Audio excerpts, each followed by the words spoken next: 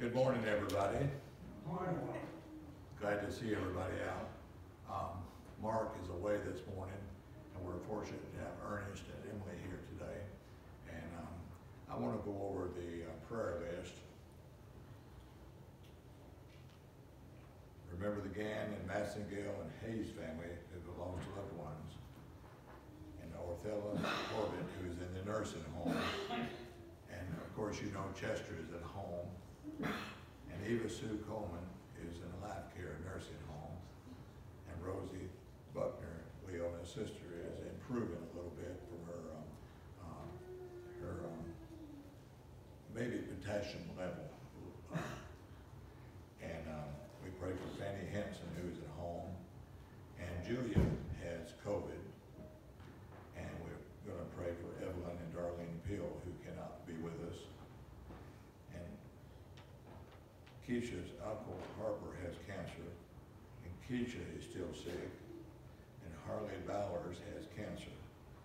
Sam Gooden, Joanne's great nephew, has cancer, and did get treatment, and it was a long surgery, and I don't know the results of that yet. We're praying for Gus Buckner, Leona's cousin, who has cancer. We're praying for Drake Watson, Billy White's grandson. He has a severe heart condition.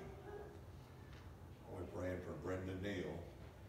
She has cirrhosis and an enlarged spleen, scheduled to have an upper GI at Park West on September the 13th. We're praying for Rosie Gann. Of course, she lost her husband, but we're praying for her blood pressure and AFib issues, and she sees a doctor on September the 12th. And we're praying now for my first cousin's wife, Carlene Brown, over in Lake Minville, Tennessee, and she had bone cell transfer on, I think, Friday. And a friend of mine, Ron Swafford, he had some toes amputated not too long ago, and he's feeling phantom pains from the loss of those toes. And we have some gospel meetings. One at Union Grove starts today, September 10th through the 13th, in B.J. Clark, and it's 7 o'clock each night. And each side begins a gospel meeting September the 17th through the 20th, Matt Wallen, and it's 7 o'clock each night. And our service, we'll turn it over to Cheryl in a few minutes, but we'll have an opening prayer. And I'll do the opening prayer, and the closing prayer will be Ralph Peel.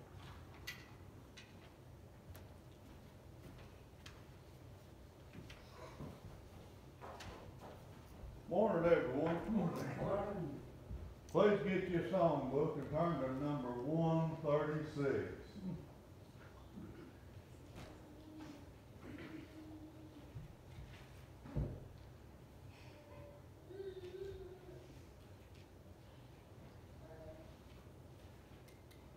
When we reach that home and lay our burdens down, God shall wipe away all tears. When we join the saints and wear a broken crown, God shall wipe away all tears.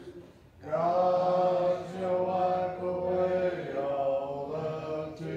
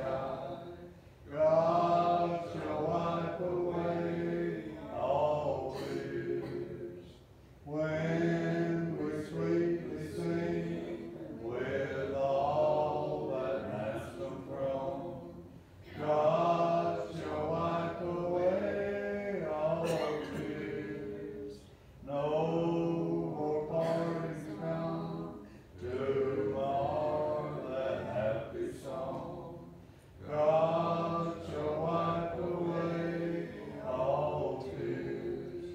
God shall wipe away all the tears from every eye. Give us joy for all our fears. When we meet Him in that home beyond the sky, God shall wipe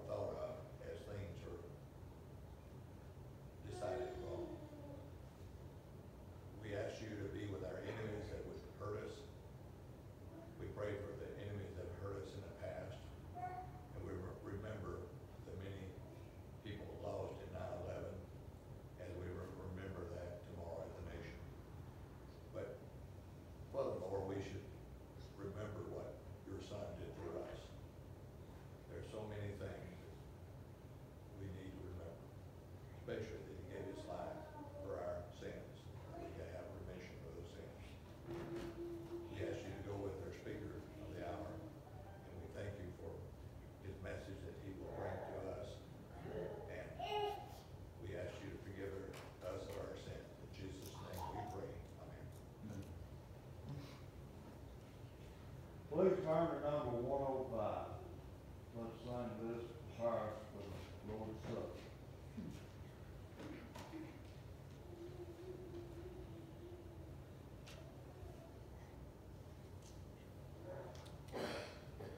When we meet in sweet communion, where the feast divine is spread, hearts are brought in closer union, while partaking of the bread. Precious feast, all else surpassing, wondrous love for you and me. While we feast, Christ gently whispers, do this in my memory.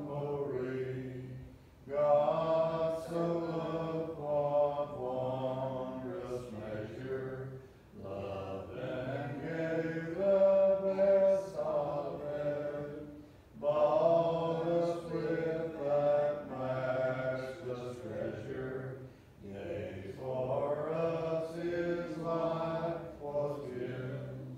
Precious feast, all else surpassing, wondrous love for you and me.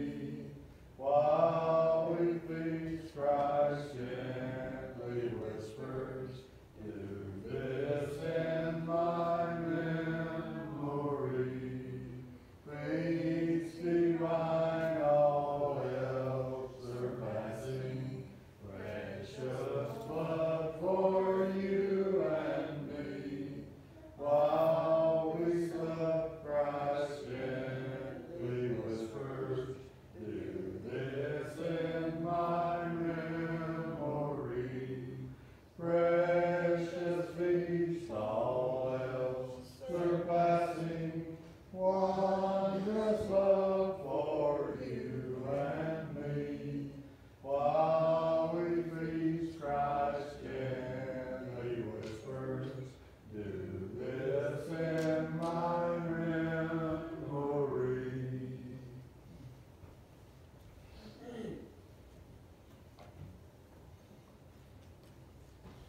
I'm going to read Mark, the 14th chapter, beginning in the 22nd verse. And as they did eat, Jesus took bread and blessed and brake it and gave it to them. And said, take, eat, this is my body. And he took the cup, and when he had given thanks, he gave it to them, and they all drank of it. And he said unto them, this is my blood of the New Testament, which is shed for many. Verily I say unto you, I will drink no more of the fruit of the vine until that day that I drink it new in the kingdom of God. Let us pray. Father God, we come before your throne, asking you to bless this bread that we're about to break. We break this bread in memory of your Son's broken body upon the cross. And we thank you for that pain that he endured on our behalf. We ask all this in your Son's precious name. Amen.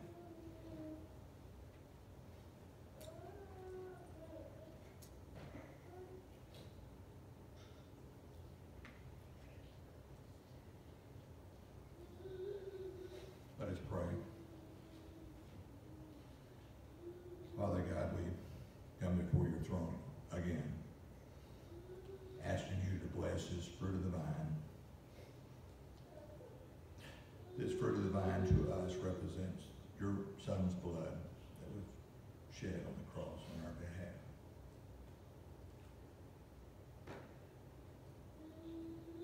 It's hard for us to understand that he would do this for us, but he did. He went to the cross on our behalf, that he would forgive our sins, that we could have hope of salvation through this blood if we follow his commandments. Go with us as we take this fruit of the vine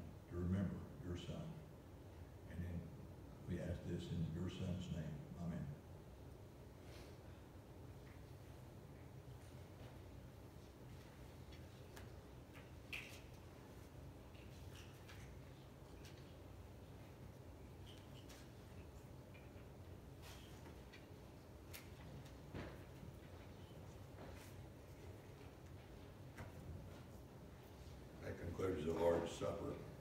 I'm going to read 2 Corinthians, the 9th chapter, beginning, verse 7. Every man according as he purposed in his heart, so let him give, not grudgingly or of necessity, for God loveth a cheerful giver. Shall we pray again? Father God, we come before your throne, now thanking you for all the material blessings that you blessed us with. You blessed us with a nation that was founded upon your principles. You founded a nation that has followed your commandments, or followed your principles, and created the Constitution that we can live in a free world. We ask you to help us to remember that when we give back a portion of the things that you blessed us with. And we ask that we give that with the idea of helping others. And not for our glory, but for your Son's sake, that we can spread your word in the Etowah area and other areas. We ask you in your Son's precious name. Amen.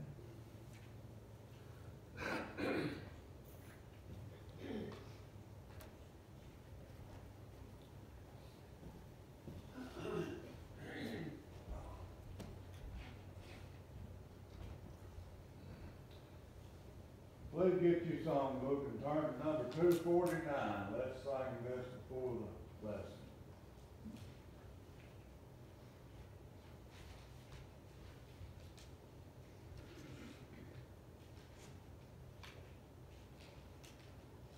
Time is filled with swift transition, not all earth and Luke can stand. Build your hopes on things eternal. Hold to God's unchanging hand. Hold to God's unchanging hand.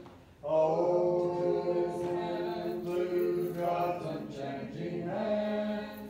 Build your hopes on things eternal. Hold to God's unchanging hand. Trust in him who will not leave you, whatsoever years may bring. If by earthly friends forsaken, still more closely to him cling. Hold to God's unchanging hand. Hold to God's unchanging hand. Build your hopes on things eternal. Hold to God's unchanging hand. When your journey is completed, if to God you have been true, fire and bright the home in glory, your enraptured soul will view. Hold to God's unchanging hand. Hold to God's unchanging hand. Build your hopes on things eternal. Hold to God's unchanging hand. Please put your markers at number 149. Number 149 will be the song of invitation. How's the blessing?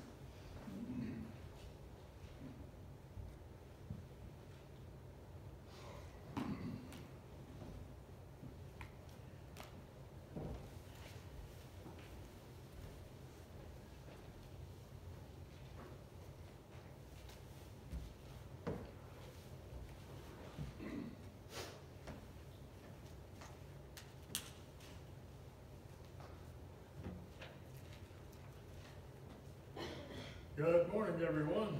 Morning. September the 10th, 1942, a day that will live in infamy. It's my birthday.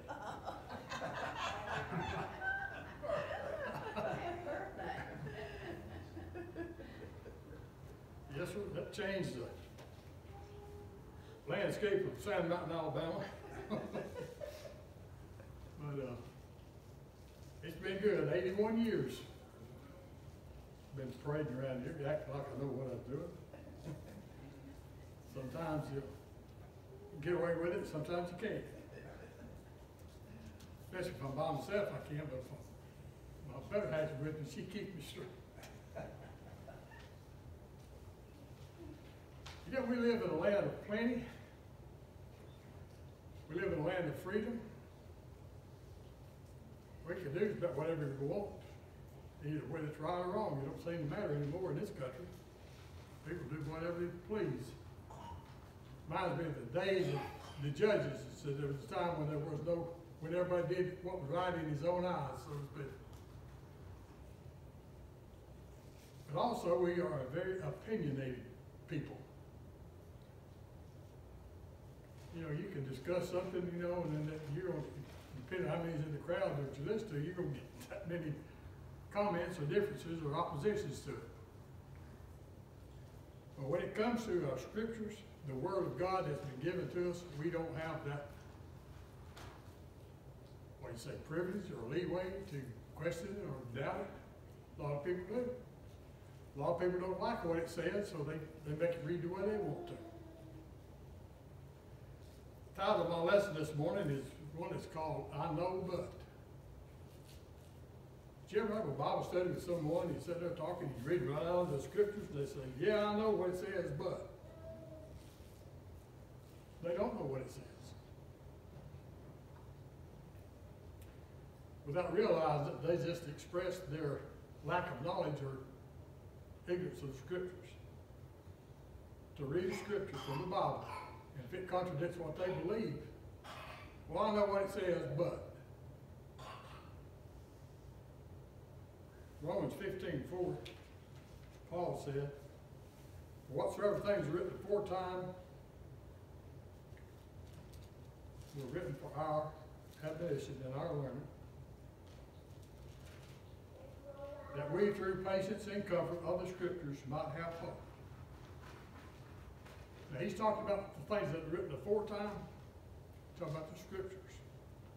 In the Old Testament, we can go back and look at it and find all kinds of examples of what happens to people that says, I know but. You know, the very first one was in Genesis chapter 3. When Eve, when confronted by Satan and tempted to eat of the tree of the knowledge of good and evil, she knew what God had told her because Satan reminded her of it. But she thought, well, I know what it says, but I'm going to eat of it anyway. What happened? They were driven out of the garden. Her punishment was laid upon her, punishment was laid upon Adam. She knew what God had said, but she's going to do something different. That should be enough right there to let us know that God means what he says. Well, then we read in Samuel where Saul was anointed king. God told him, you go down and you utterly destroy the Amalekites. Men, women, and children, and all the beasts and cattle. Don't leave anything alive that breathes. Saul went down there, whooped up on them. But he brought old King Agag back.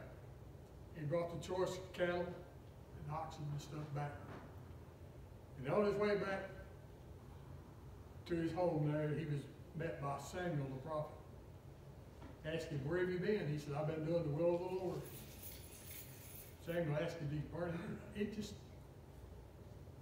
kind of burns me. He's not talking to me, but when I hear that accusation that Samuel put on him, he said, what then is the lowing of the cattle and the bleating of the sheep?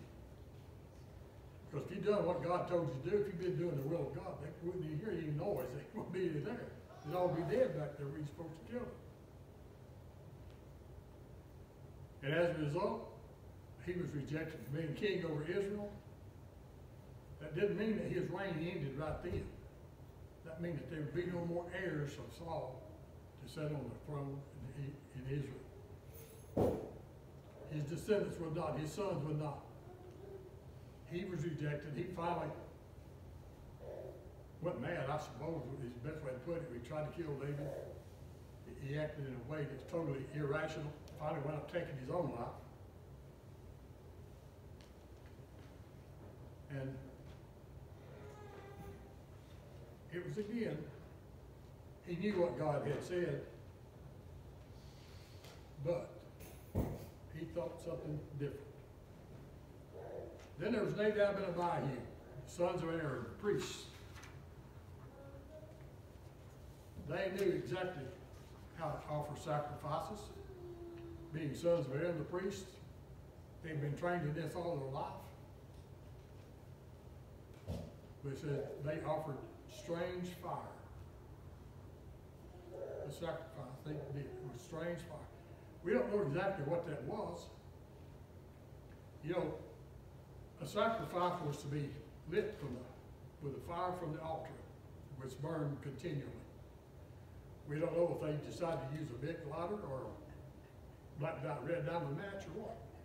Or did they come up with this idea, well, let's offer a sacrifice for this. I know God didn't say to do it, but he did say not to do it. So let's offer this sacrifice for this particular thing.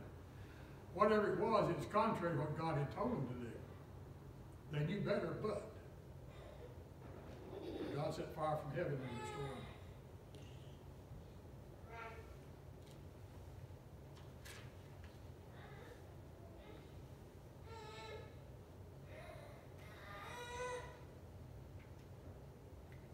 Another one I know, but really can grab you when you read this. He's talking about Uzzah. We all know who Uzzah was.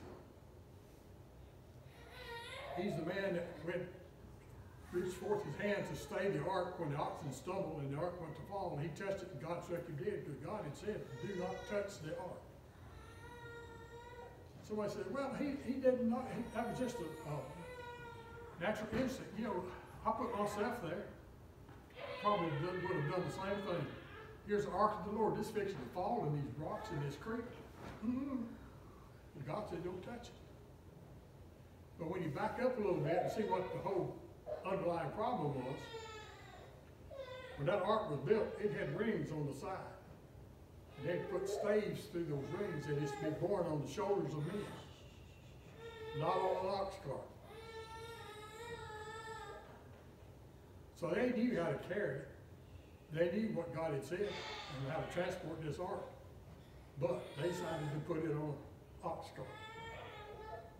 So that's where it all began. They knew but, and Uzzah, he knew not to touch it, but the result is the same.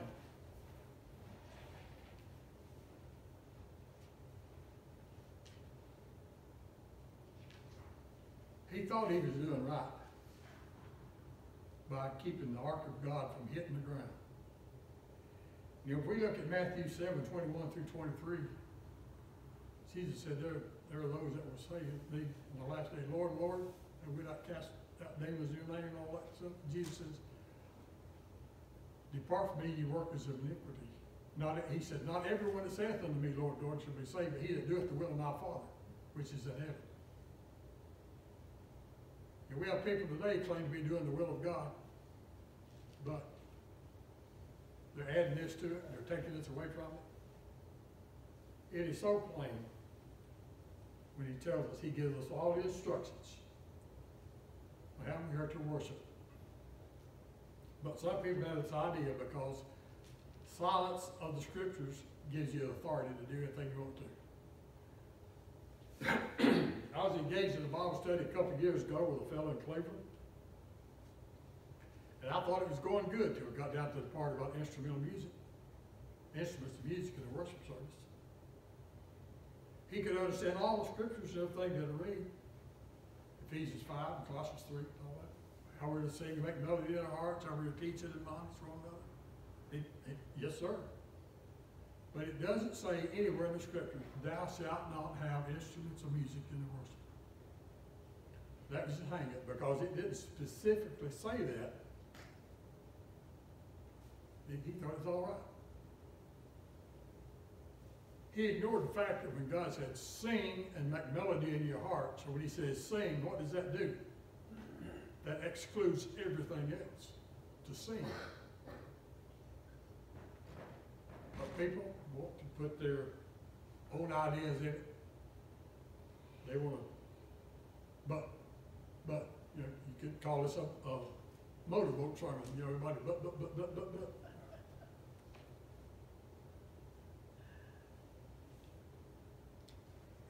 I'm never cease to be amazed at some of the reasons people can come up for not following the scriptures. Well, those were a people of a different type. They were savages, or they were this, or they were that.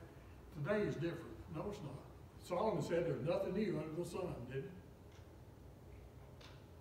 Nothing's been done today that hadn't already been done or thought of.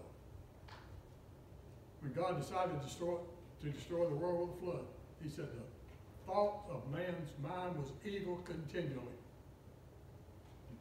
That means they stay up at night thinking something bad to do the next day. And it costs them.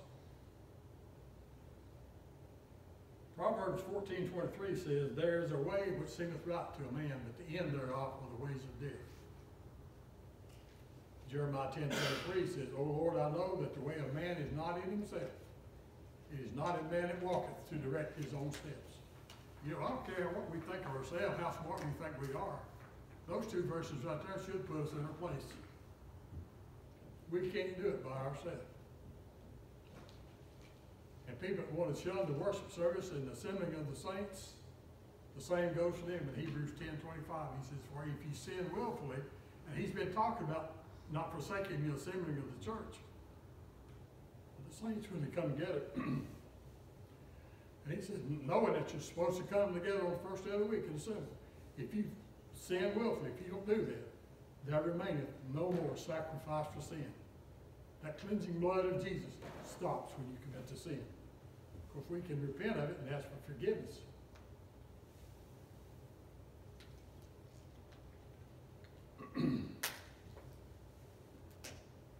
We have to be consistent with God's word. People say, well, you're a legalist. On Judgment Day, there's going to be legalists there. And there's going to be liberals there too. They're called sheep and they're called goats. On that Judgment Day, there's going to be them two groups out there, legalists or the sheep, the one that follow God's word. Then there's going to be the goats over here, or the liberals, one that follow, well, I know what it says, but I can do this, I can do this, I can do this. When it comes to worship services and operations of the church, the elders have the charge. If it's something that is expedient, you know, it'd be better if you do it this way. That's not a problem. But if it's something the scripture says you do this, and they say, well, no, that's a problem. We got to follow the scriptures. Unity, what we got to have in the church in accordance with God's word. You know, Jesus prayed for his disciples in John chapter 16 and 17. And he said, and prayed to the Father on his behalf and on the apostles' behalf. He said, the word that you have given me, I have given to them, that they will give to faithful men after them that will follow. That will keep running down the line. That word that you give, the same word. John 12:48 and 50. He says, he that rejecteth me and receiveth not my words hath one that judges him. The same, the word that I have spoken will judge him in the last day. That word that God gave Jesus, he gave to his disciples, his apostles. And they passed it on to other faithful men, preachers of today, that keep preaching that same word, imparting it to other people and to congregations. And it's got to be the same word. We can't water it down. We can't amend it. It has to be the truth.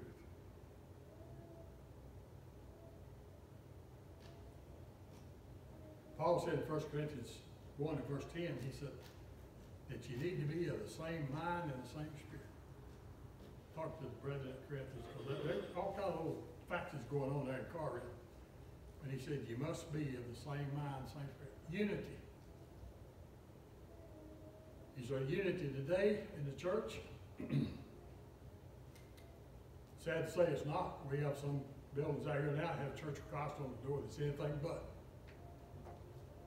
And then you got all the other 3,000 or 4,000 religious groups in the world that claim to be the church. When Jesus called for unity, that relieved did it, I know, but. When he gave us the word, that done away with, I know, but. We got to stay with God's word.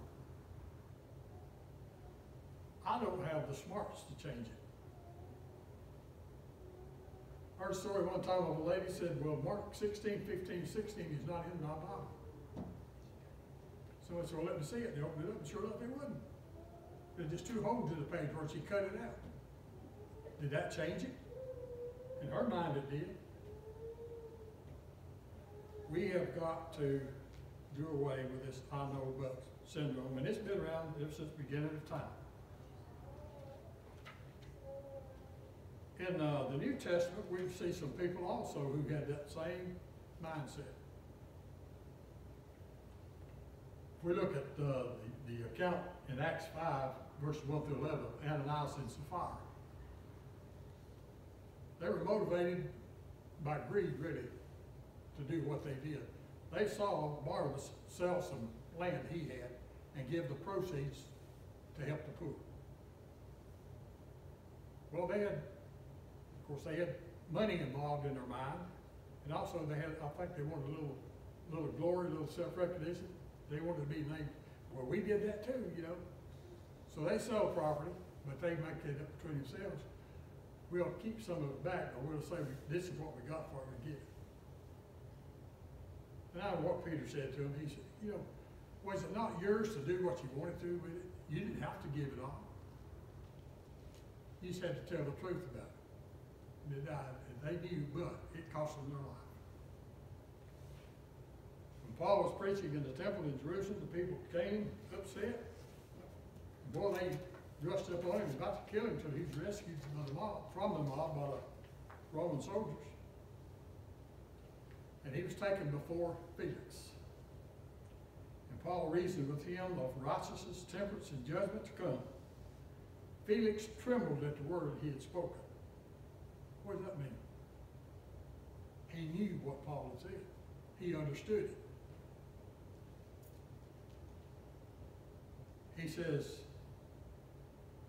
go thy way for this time. When I have a more convenient season, I will call for thee. Felix had said in short, I know what you're saying, but I'm enjoying being governor more than I want to be a Christian. James 2:19 tells us that the devils believe and tremble.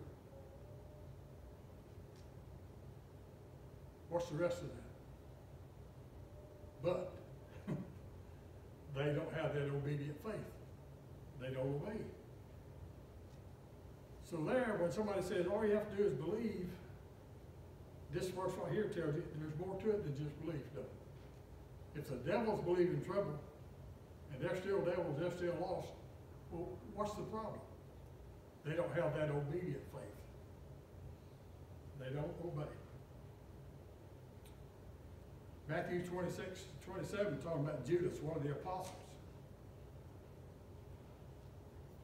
He had the I know attitude, but money was his vice. He knew that Jesus was the Son of God. He had been with the apostles, serving as their treasurer. His decision to portray Jesus caused his dreadful demise. He knew who Jesus was. He knew what the plan was. He had heard it. He'd been with Jesus when he was teaching. He'd been with the other apostles. But money got in his eyes.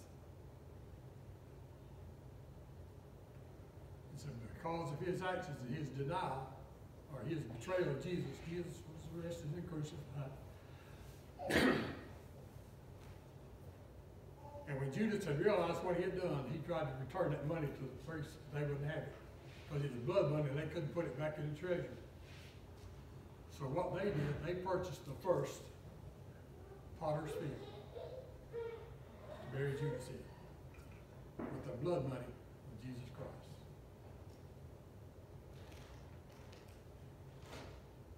Another New Testament example of a person who knew, but 2 Timothy 4:10, Paul talks of one of his co-workers named Demas. He had been an asset. He'd been worked through it real good. But he told Timothy, he said, Demas had forsaken him, having loved the present world more than God.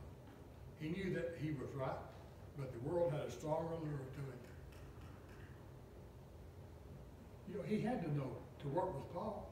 Boy, you know, I struggled. I went to school of biblical studies out here in Chattanooga. It took me 20 years to complete the course. But I did. And sat in class with some wonderful teachers and wonderful speakers. Brethren, I admire greatly. Good preachers and good teachers. But can you imagine what it would be like to be able to travel with Paul and to hear him speak?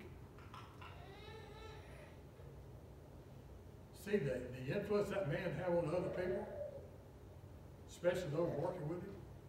But yet, it didn't take with Demas. I tell you what, the devil will not give up on you.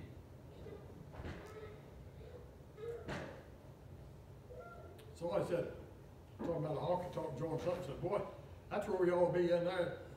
Said, the devil's in there, said, get him out. Said, no, the devil's not in there. He's already got the other people. He's out here on the street trying to get you in. He doesn't give up. He looks for any chink, any crack in your armor where he can get in and cause doubt. I heard a story one time that said that the devil had called some of his chief workers in and was interviewing and asking how things were going. And one of them said, well, it's kind of rough out there right now. So there's this thing going around that says God is dead, so nobody, it's no big deal. The other one said, well, you know, said, I find it hard too. People just don't, you can't pull away from anything. The other one, that's third one, he was having all kinds of success. He was getting all kinds of people.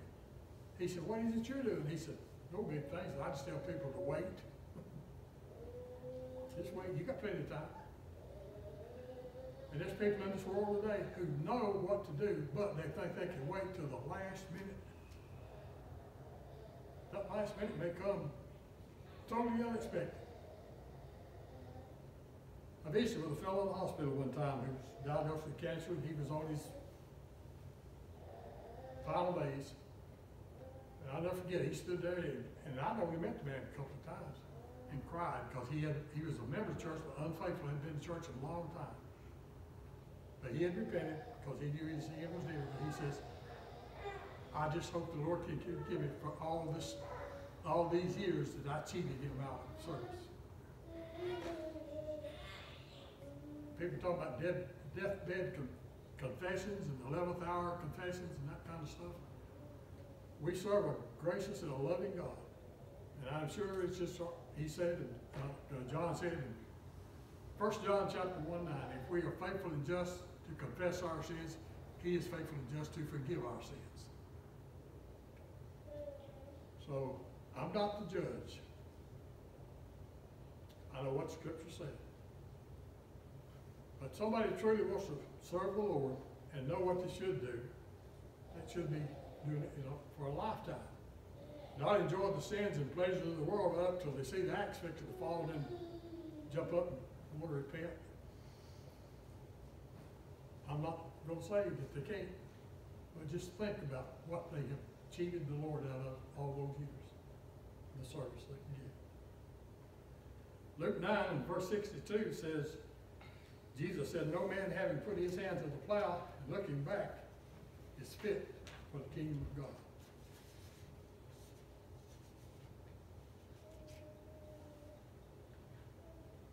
Acts 5:17 through 29, Peter and the apostles were teaching and performing signs and wonders and healing the sick, the lame, and some that had unclean spirits. The high priest rose up against them and had him put in prison. The angel of the Lord come that night and released him from prison and told him to go back to the temple and continue speaking. What did Peter say? Today he said, I can't go back down there. I said, they'll beat us to throw back in prison again. No, Peter went on down there. They went back. They did as the Lord had commanded. They were taken before the council again and were told that they have been commanded not to teach in God's name. Now this is a positive, I know but. Peter could have said, I know what you said, but we ought to obey God rather than man.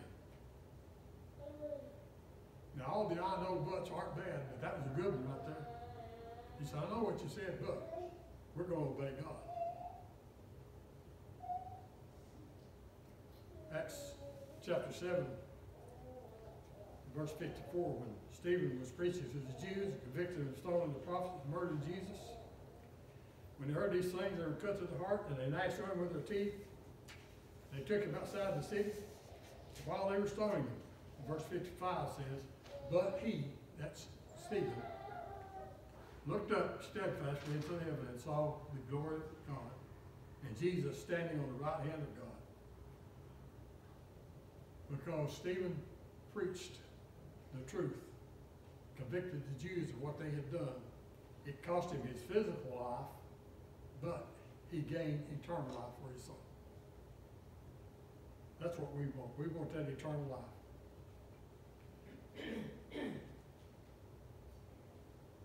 One verse in the Old Testament that really stands out to me is Ecclesiastes 12, verse 13.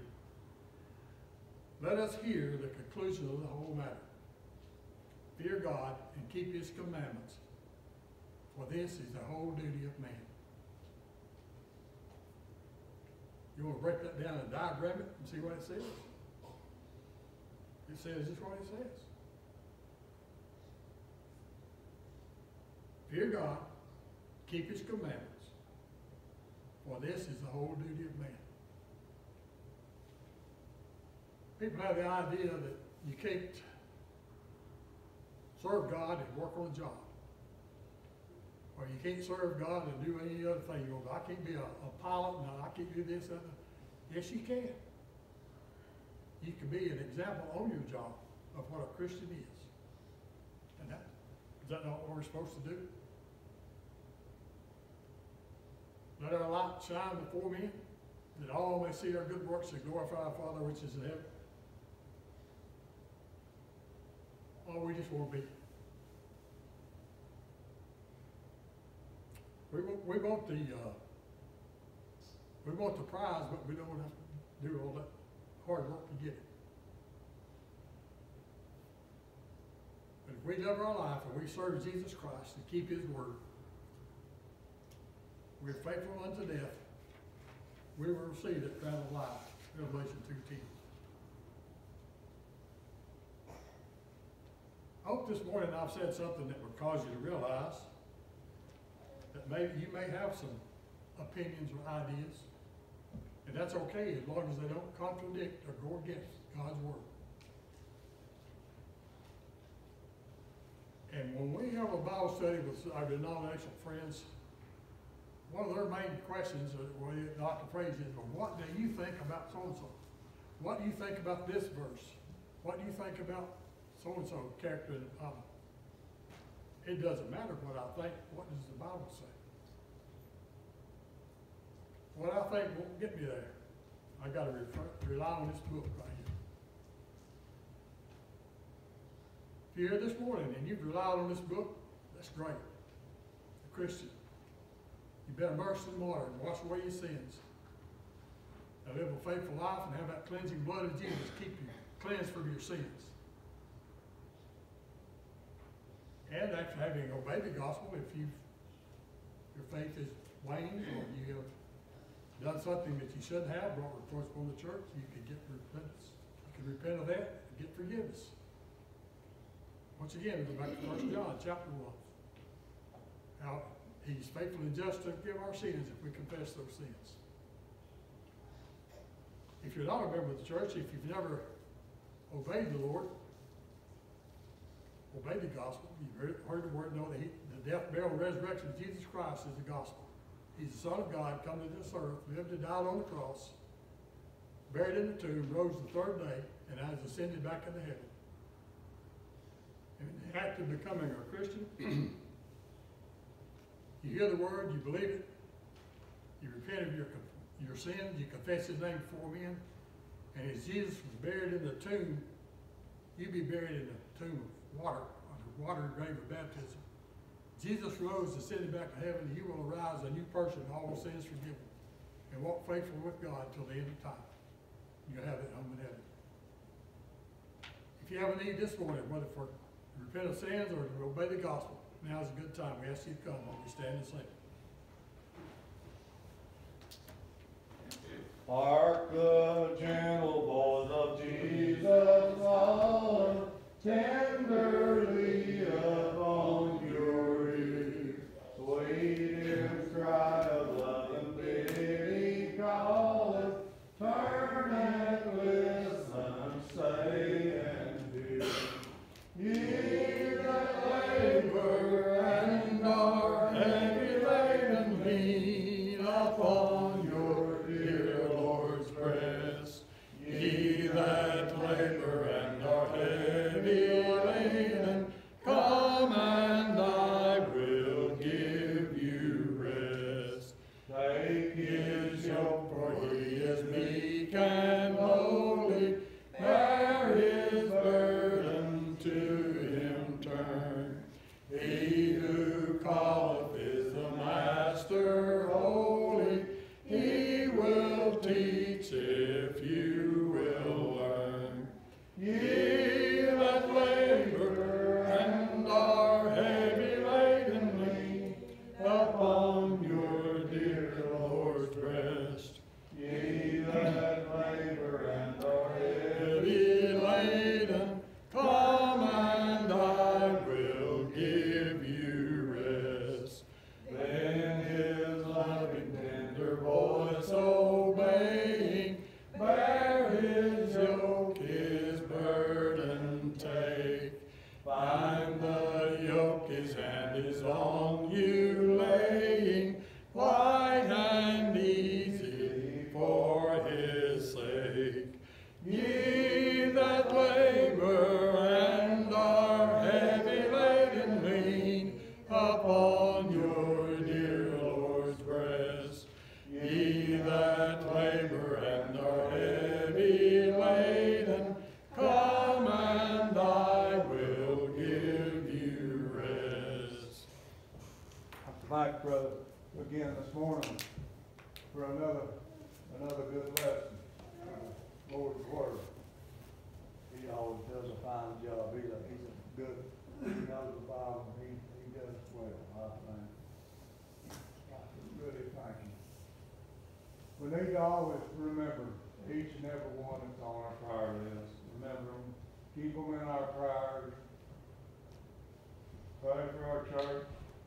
Pray for this old country we live in. The Lord knows that we need prayer. If anything in this world does, our country needs prayer. And the folks turning back to the Lord instead of turning the other way. Please remember services tonight at 6 o'clock. Wednesday night at 6 o'clock. And again next Sunday morning, Bible study at 9:30, regular services at 10:30. Please attend. Please bring somebody with you if you can. Let's sing turn to number 483. Turn to number 483. Let's sing the first verse of this and we'll have our closing prayer.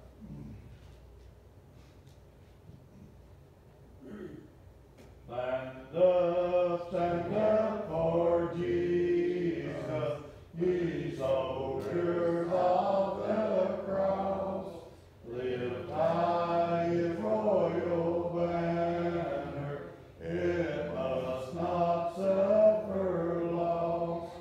From victory unto victory, his army shall